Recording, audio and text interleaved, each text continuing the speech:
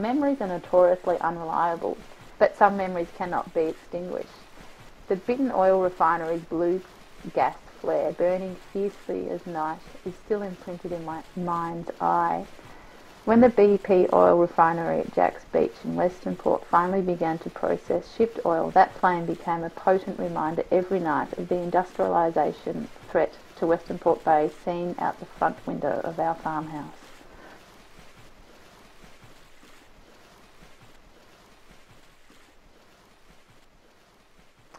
My uncle wrote an article on my grandparents and their conservation contribution to the conservation movement down there. But also it's very much about family and memory, which is really fitting for the exhibition. I use like an old-fashioned 5.4 camera, which is like the old days cliche of like the cloth over the head, the focusing. It's a very simple camera, so simple that there's no mirrors to flip the image so it's the right way. So it's actually upside down. So you're composing upside down. Like theoretically, that's how we all see in our brain, flips it the right way, yeah?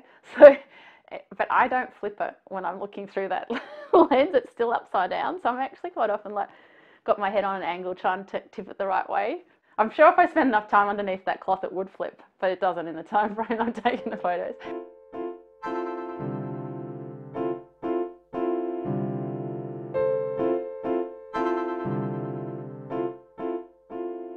0 to 4, it's before you have words, so it's kind of like this very warm, I don't even know if the word's womb-like, but it's some kind of like very secure feeling, that area.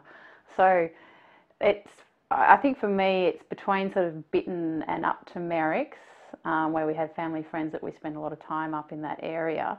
Whenever I drive through that area now, I really feel really comfortable and really happy, and like I'm in somewhere that I know really well. And it's kind of nice in some ways because it's like, it's that time before you really have many memories. So I don't actually have that many memories of that time, but just the feeling around it is really quite strong.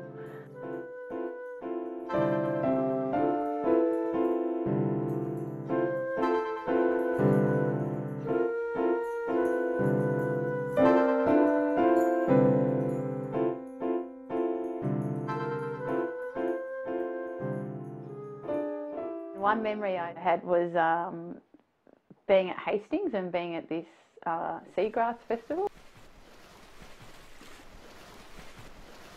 I remember like little pinwheels, or like quite glitzy, sort of glamorous 1980s shiny ones, and then like I think it might have been the first glow sticks were around, so it was all pretty fun.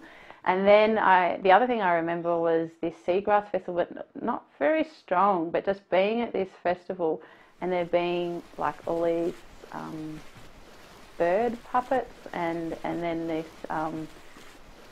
seagrass from old sails, but they also could be bits of silk, I'm not sure, and they were on long bits of bamboo.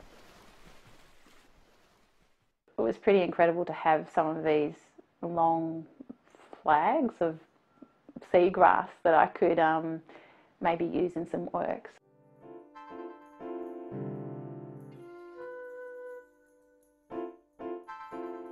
My mother made this incredible music, which is very hard to describe in some ways, but the basic gist of it was that she looked at the environmental effects report to work out how the low tides and the high tides would be emphasised, like they would become more extreme as a result of the dredging. And she looked at those differences between what was current at the time for the tides, and somehow that created rhythm and texture. It was quite incredible music, all percussion with, you know, bits and pieces that she might have found on the beach, or big drums that you can imagine might have come in on container ships, those kinds of things. Yeah, and so that became the soundtrack. And then I asked Auntie Caroline if she'd be happy to repeat a really incredible creation story about Bunjil. And the story goes that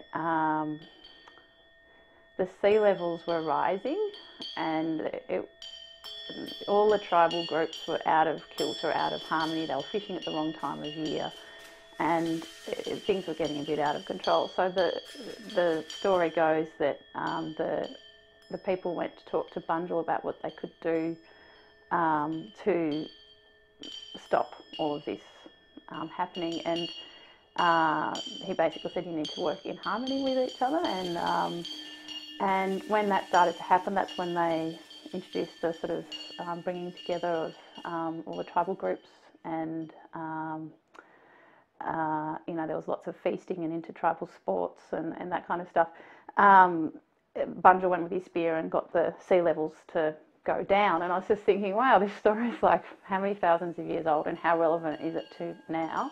And it seemed to fit right in with this whole dredging thing that we were looking at.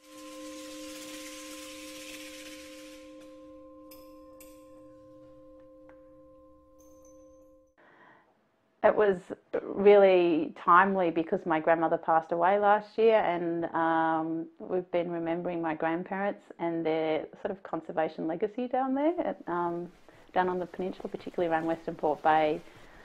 And yeah, so it was a really great opportunity for me to engage with a lot of my family history, and so I think that's what I've started to do with this body of work, is look at my own memories and kind of restage them a little bit, and also just let them be of now as well. So I've involved my kids once again in the work, sort of helping me relive my little memories, and also not just my memories, but like stories that my grandmother told me.